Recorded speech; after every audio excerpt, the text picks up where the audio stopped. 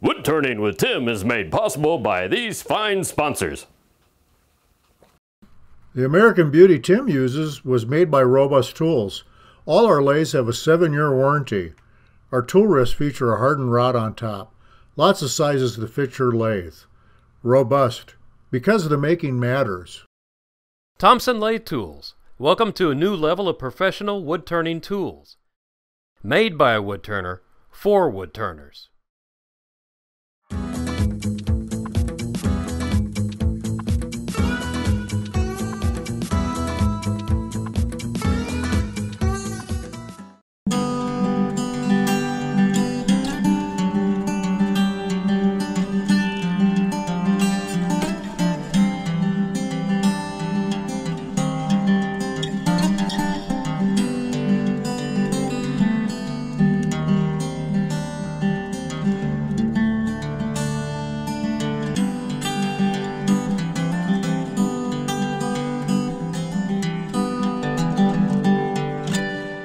Today, we're going to take a trip into deep space with cosmic clouds. I have a new friend on YouTube, Gary Lowe, and he's from across the pond. I do believe he's Scottish. I hope I get that right or I'm in real trouble. But anyway, this is his project that he came up with. And he's using iridescent paints to help highlight a rather plain piece of wood.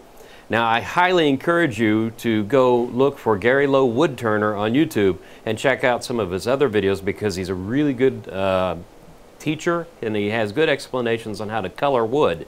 And so I learned this process from him. I don't think I've perfected it yet, but we're getting there.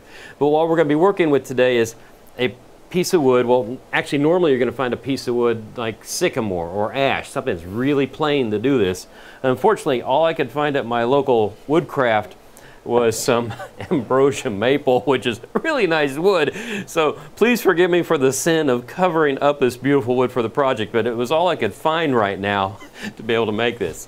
So we're going to start off with a 2-inch or 8/4 blank. So that means it's 2 inches thick, and this is 14 inches wide. We're going to mount this on the lathe, and we'll start making the shape of the platter. Okay, now I've already gone ahead and taken my blank. I drilled a hole in it, and I'm holding it on my chuck with a worm screw going into there.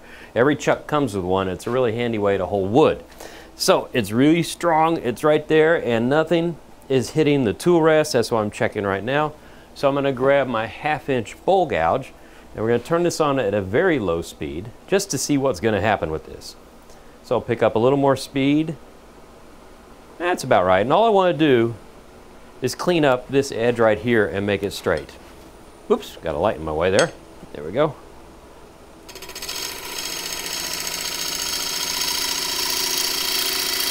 This maple cuts beautifully.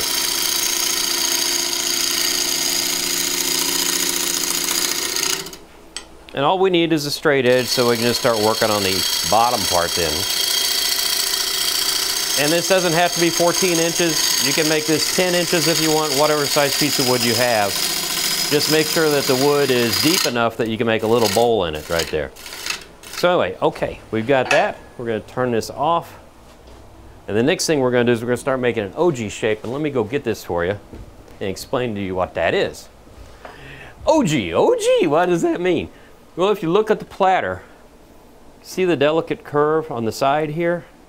So it sweeps up, down, and around. So it's a curvy shape like that. It's been around for ages, but it's a beautiful shape to put on a platter. It makes it look like it's lifting up off the table or wherever it's setting. But anyway, that's what we're going to start on next, and we'll also put a foot on there that will hold this on the chuck when we reverse it in a minute. So the first step is we just want to kind of smooth this out a little bit so we can start making easy cuts. And then I'm going to whittle away at this edge and take a lot of the weight off and work my way back on the OG shape. Turn this back on, nothing's hitting. It's really close to the camera, that's kind of fun. But anyway, to do a pull cut, I just take the tool like this, put it on its edge, and just pull back. And I'm really kind of leaning my body back. And you can see that there's more air here than there is here because this is farther out and has more ability or more wiggle to it, more warp as it gets further out. So you can have the same amount of warp in here, but you won't feel it till you get out here and you can feel the chatter. But just light cuts, and this is how you level it out. But once I have it leveled out, what I want to start doing is working my way in little steps. And right now I still have the lathe running at a slow speed, so I'm not moving wood as quickly as I want to, but that comes with time. You can see I'm just taking away and getting rid of the wood I don't need. So I'm just going to whittle away at this for a little bit, and then when I get the shape a little bit closer, I'll show you where we are, and then we'll start on the foot.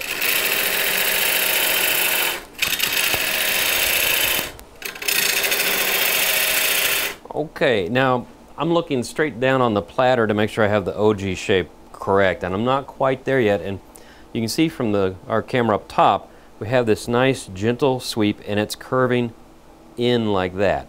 Then it gets to here and it curves back out. Now that's a little bit too much of a bump right now, so I'm going to take that off a little bit more.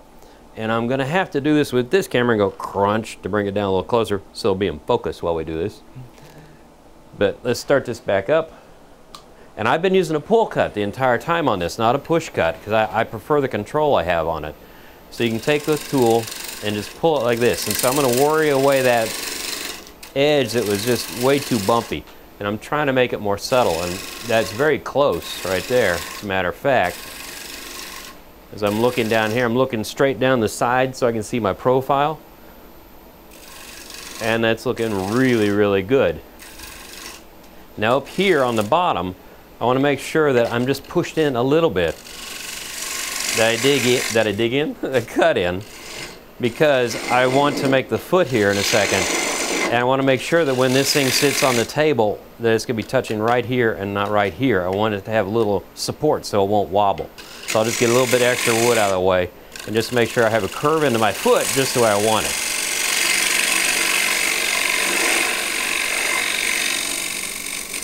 Now I just use my calipers to put the width of my jaws when they expand out for a recess. Makes a lot of sense there. But anyway, that's what this little mark is. It's running right along there. So I'm going to take my bowl gouge, turn this back up, and I'm going to just take away a little bit of wood. You have to be real careful about the depth here because you have a hole on the other side from the worm screw. So if you go too deep, you're in a lot of trouble. So all I'm really wanting to do is go in about 3/16 of an inch deep so I can get a good recess in there for my jaws to expand into. So I'm just doing this with the bowl gouge, working my way back to that line, and it gives me an idea of my depth now. Yeah, I'm plenty deep here. If you think you've gone too deep, you do have one saving grace in that you can actually make a design or a shape on the bottom here and maybe curve it out a little bit, get you a little more wiggle room. And I'm not going to get much more aggressive than I am right now. If you actually go to Gary Lowe's site, he does a really neat job of doing some decorations on the bottom, and I really like them. And we are going through this project a little bit quicker because I want you to see the painting before we run out of time. So like I said, if you go to his YouTube page, you can see how he put some texture work and some shapes in there to really decorate up the bottom of the platter. So now I'm just going in with my favorite little tool that makes my tenon shapes. It has that angle ground onto it. It's just an old Badan. Now just come straight across with it and clean up the bottom right there. So now, all I'm going to do is sand this a little bit, and then we're going to put on some spray lacquer or sanding sealer just to seal the bottom of the wood.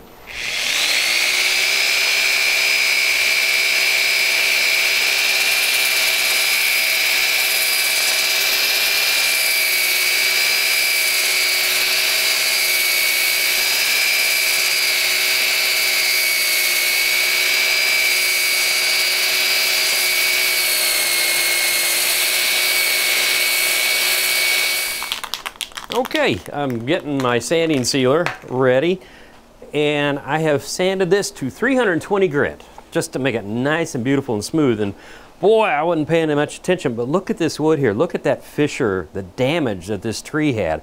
I don't know if this is wind shake or if it's just rot, but that is really beautiful. So this is going to be a tale of two stories with this platter. You're going to have the top side, which is going to be cosmic clouds, and then underneath you're going to be seeing nature at its finest, because I love ugly wood. But anyway, I'm taking a clean, lint-free cloth and just making sure I get all the dust off of here, because you don't want anything on here at all. Now this is where Gary has influenced me a little bit. Mr. Lowe likes to use spray cans on his wood to do things quickly. I don't have a very good ventilation system in here, so if you do have a poor ventilation system, you need to put on a breathing apparatus which has filters and canisters on it where you couldn't hear me talk at all. The other thing is you want to open a door in a little bit so you can let some of the air out. But I'm going to show you his technique right here, and it really is fast. So it's just going to be simply spraying back and forth. And look how all of a sudden it's already getting the color of the wood where we want it. Beautiful. Oh man, and I'm going to paint this. I know, I'm going to get letters about that, aren't I? Yeah. Nobody sends letters anymore. I'm going to get emails about that. But I want to make sure that I cover every bit. I see a little spot right there where it's not soaking in. And these are just light coats. You're not putting a lot on because you want this to dry quickly and keep moving. And as I start to get high from the fumes, okay, there's another trick Gary does, and it involves this. A hairdryer. Yes, I occasionally need one. Matter of fact, that might help right now. Number 32 and 34 get a little out of hand, and I have to use the dryer on them every now and then. I tried a heat gun. It does not work. It doesn't blow enough air. What this does, it puts a lot of air through. So it's just the movement of air that helps dry this. So you can actually get this to dry within like 2 or 3 minutes. So I'm just going to use the air gun on this just a little bit. Maybe put a couple more coats on here before I turn it around.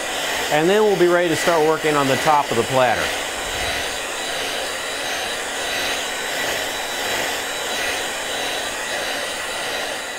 Now I'm opening the jaws into that back recess. And you can put a little bit of a tweak on there, but don't do it too hard or you'll mar the wood on the inside and you'll have to do a little bit of hand sanding, and that's not easy sanding to do. So there we go. That looks great the way it's holding right now. All we want to do, it's a real simple process. We just want to dome the lid. So this will be the high point, this will be the low point.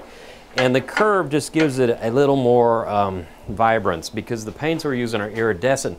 So the different angles that you can have light hitting the wood, the iridescent paint shows a little bit different look. It's really kind of like butterfly wings if you think about it.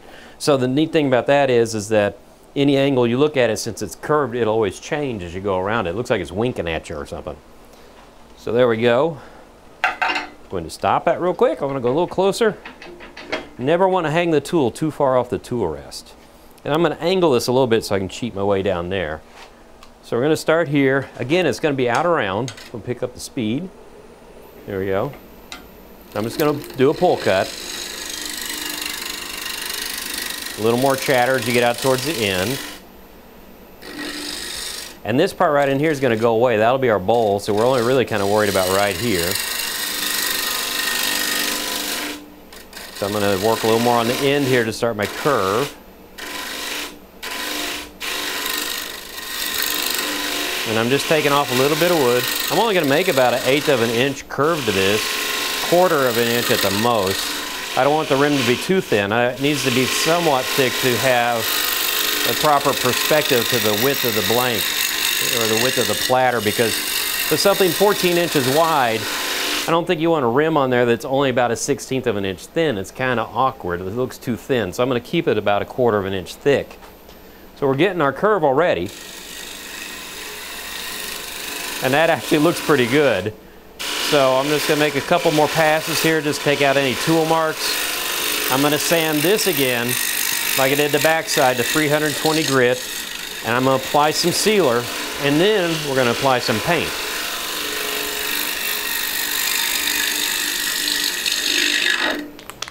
Okay, I have my sanding sealer on the wood right now, and believe me, I'm starting to have regrets because, like I said, you should get a piece of sycamore or ash to do this project, not ambrosia maple, and especially now quilted ambrosia maple. I am just sick that I'm going to put paint over this, and I'm sure you guys are going to hate me for it too, but oh well, that's the price you pay. Who knows, I might turn off the paint later.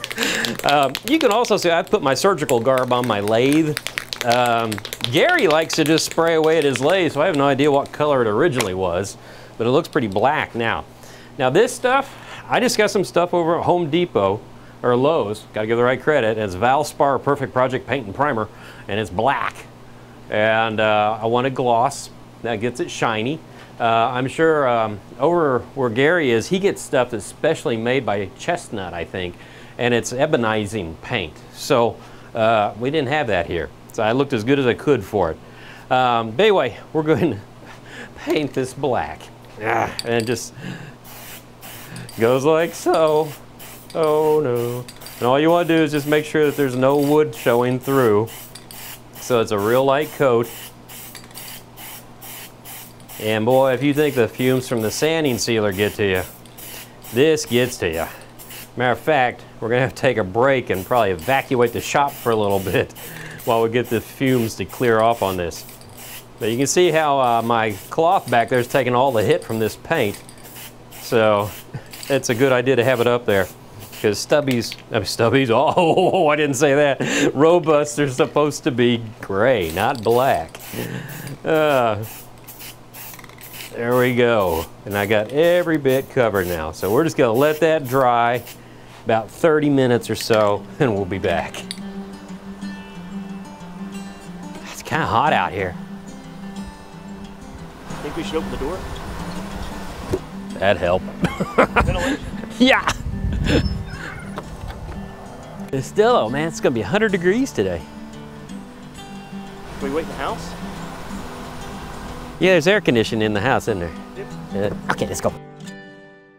Okay, now that the paint is dried and most of the fumes are gone and we're not in Happy Town anymore, we're going to make a couple shapes on here to designate the rim of the platter. So what we want to do is we're going to use a point tool, which is 3 flat sides and it has a point. Well made, well named. Anyway, we're going to go in here and designate the area that we want to put the paint on. By putting these little marks in there, it gives us kind of like a little trough to where if we run the paint off the edge, we can come back later and clean it out. And also it gives us a little bit of an aesthetic feel to the piece. So we're going to turn this on very slowly and bring up the speed now. And this tool is very dead simple to use. So we're just going to put it flat. You can see the reflection of the tool in the black right now, which is kind of cool. So I know when I'm about ready to make contact. Here we go. We're going to make contact now. And I'm making this about, 1/16 of an inch deep. And I'm swinging it a little bit from side to side to give it some width. On the first one I didn't make them very wide. And I think it looks a little bit better, a little wider. So what we're going to do is come back here now, and I'm just guesstimating how deep I want to make, wide I want to make the bowl. So I'm going to do this about right here. Just gently push. Okay, so now my goal is right here. I'm eyeing this up. I want this band to be narrower than that one. So let's just come in here and make a mark about right so. There we go. So I'm going to turn all of this away and make that the bowl part. So we have a smaller band, big band, and then a band that's about twice the size of that, well, about 1/3 bigger than that one. So that looks good. Okay, I have my tool rest set up for my bowl gouge again. And remember, we have a hole in there from the worm screw, so it is actually our depth gauge. So I don't want to go any deeper than that hole because I do know if I go past that, I will go down into the bottom of the platter and then we'll have a really pretty funnel. So I'm picking the speed up a little bit here just to make the cut a little cleaner. We're just going to take it out a little bit at a time here. Just little nibbles. I love that stark contrast between the white wood and the black. Gary came up with a very dynamic look for this project and I do like it. When you're doing this, sometimes that black paint takes a little bit longer to dry. We tried the hair dryer on it and stuff and it still took a little bit to go, to dry. So you want to make sure it is dry before you move on to the next step after this because we're going to have to put sanding sealer on again. Because the sanding sealer then makes the base for us to put the paint on and it allows the paint to flow. I'm going to move my light just a little bit so I can see the center. There we go. And this wood, this maple cuts beautifully, especially if you have a sharp tool. You just follow the shape around. As you get closer to the center, there's fewer feet per second, so you just got to slow down a little bit to finish your cut. And I'm trying to make this the shape I want it to be finished, because it's easier just to keep this shape going and repeat it step after step rather than like chunking out little bits. Now if I was doing a bowl, I'd do it step by step and just work my way in a little bit at a time. But this is good practice to move your body to get that dance going. We're going to be very careful as we get closer to the black edge there.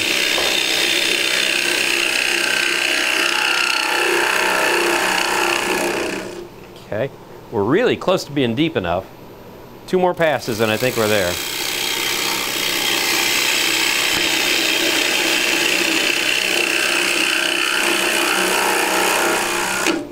There we are right there. So we're going to inch my way closer and make my curve pop out a little earlier. Come in here. The tool actually gets hot because of the friction of it rubbing against the wood. So it's burning my thumb right now. Whoops, okay, we just did a design modification. You saw that right here. There, now we got a clean edge. Now what are we going to do here? We're going to take the same sanding system that we use to sand the outside of the bowl, or platter, but we're going to use 1-inch sanding pads because they fit inside of here better. So I'm going to go ahead and sand this. We'll put a finish on it, and then we're going to be ready to apply the paint.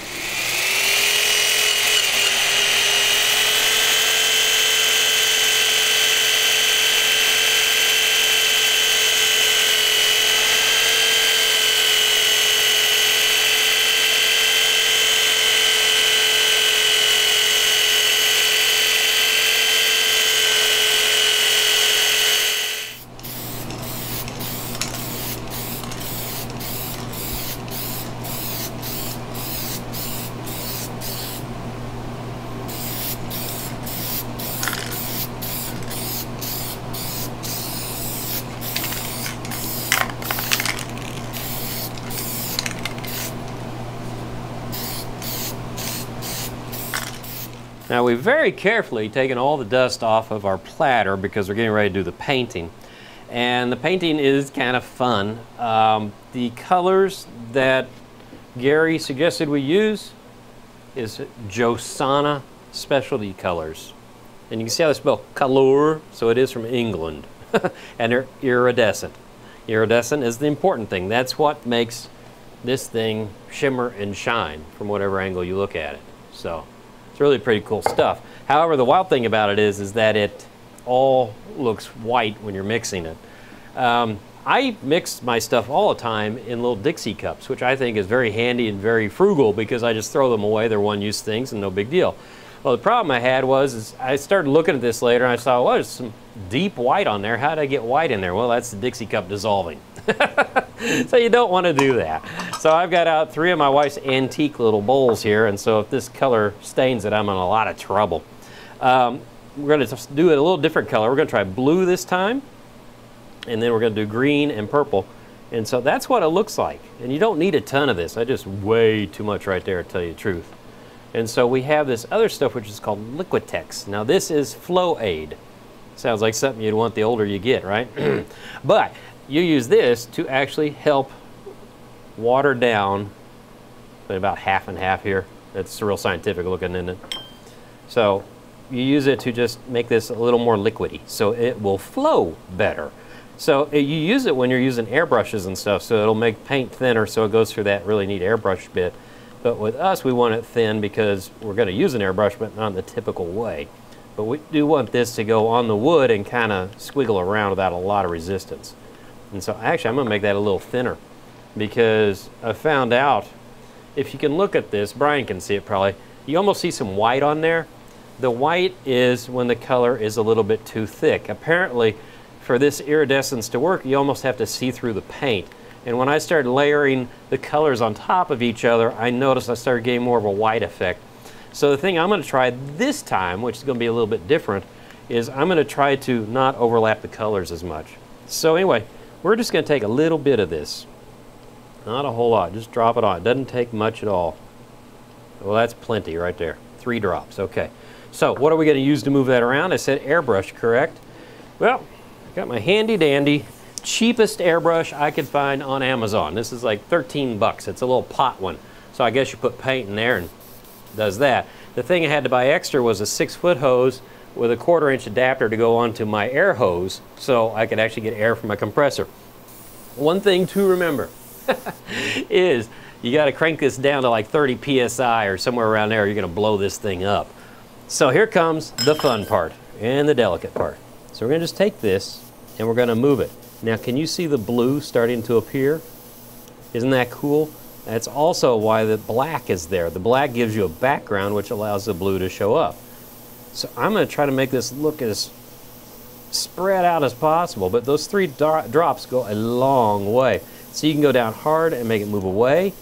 You can make it look a little splattery. Also the webbing in there does look cool. That kind of gives it that cosmic cloud look that made Gary name it what he did. We were trying to think of another name for this, but we figured he came up with the best one. So you can leave it jagged, or you can go right up to the edge very carefully. See how it's getting right there? I gotta be real careful, don't go in. But if you do go in, I didn't there, well, it did a little bit. You can actually come down here and blow hard and clear it out. Also, you can remount this on the lathe and just take your point tool and repoint that, because we're going to put sanding sealer on this again here in a minute. So I'm going to move that around like that, so that's looking pretty good. There's a little crack in here, which is kind of interesting. The wood had a lot of fissures in it, so it's got some character. But I'm going to grab some violet now, and we're going to mix that up. Woo, well, too much again. A little of this goes a long ways. I'm kind of wasting this. I'm not being very frugal. So we'll put our stuff in there again. Take a new stir stick so we don't blend our colors, and mix it up. So far, I don't think it's staining these, so I think I'm in the good with my wife. But it's amazing. You mix this up and it's white. So I actually, when I did this and I had my Dixie cups, I labeled them as to what color they were so I wouldn't get things mixed up. So we're going to come in here and just do a little drop in like so. 1, 2. You can see that one's a little bit thicker, so the thickness can be an issue, but it all blows. So here we're going to come in and delicately try to come in and just touch the edge of that blue, see? If I don't mix it too much, I think I'm going to get a pretty cool effect. So we're meeting right there just a little bit. A little bit of overlap might give me a cool white effect. So we're just going to keep doing this gently. Oops, I got a little overlap there. Well, I got more overlap. It is a finesse game at times. So I'm going to keep doing this for the next few minutes and spread this out. I'm probably going to go green for my next color, I think. And again, like you said, you can leave gaps to make it look more cloud-like, and I think I will in that case. It's getting a little narrow anyway. So we'll try to spread that out a bit and make it look a little sprayed. It'd be really cool is what if you put this on the lathe and then spun it and see what would happen. Anyway, okay, I'm going to keep doing this for a few minutes and we'll be right back.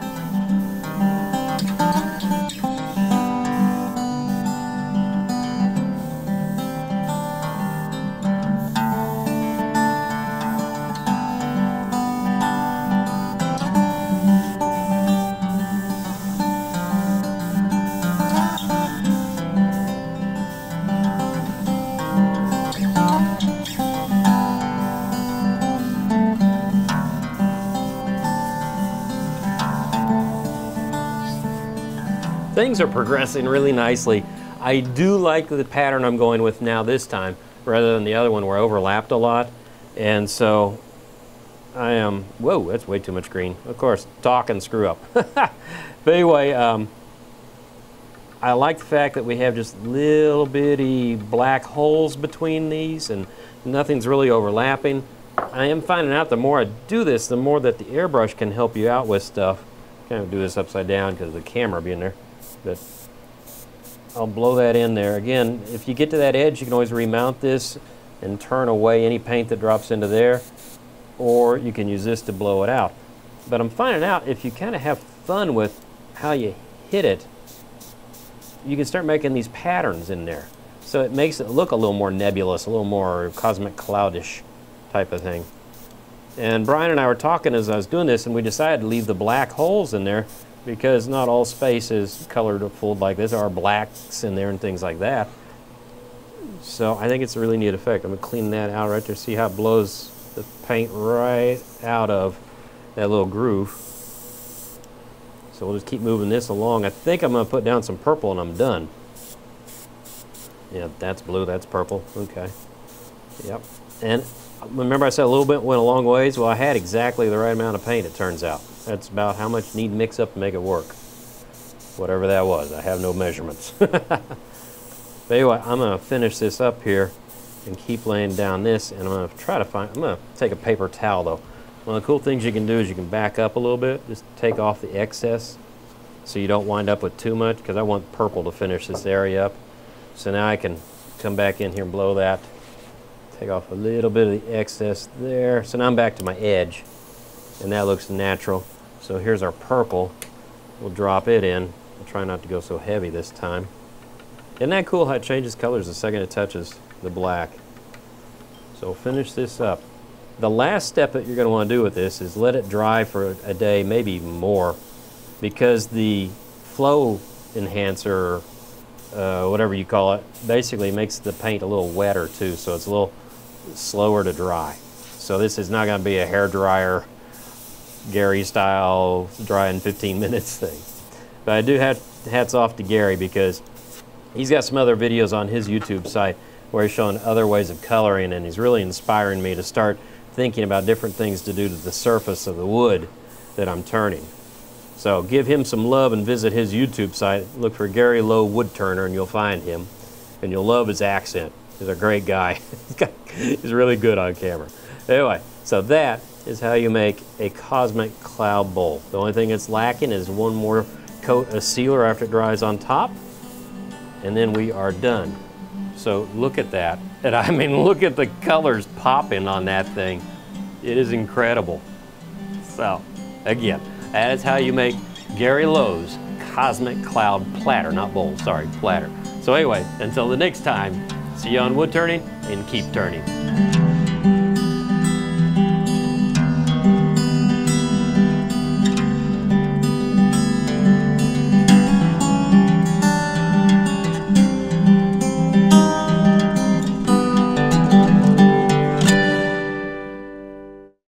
The American Beauty Tim uses was made by Robust Tools. All our lathes have a 7-year warranty. Our tool wrists feature a hardened rod on top. Lots of sizes to fit your lathe. Robust, because the making matters. Thompson Lathe Tools. Welcome to a new level of professional wood turning tools. Made by a wood turner for wood turners.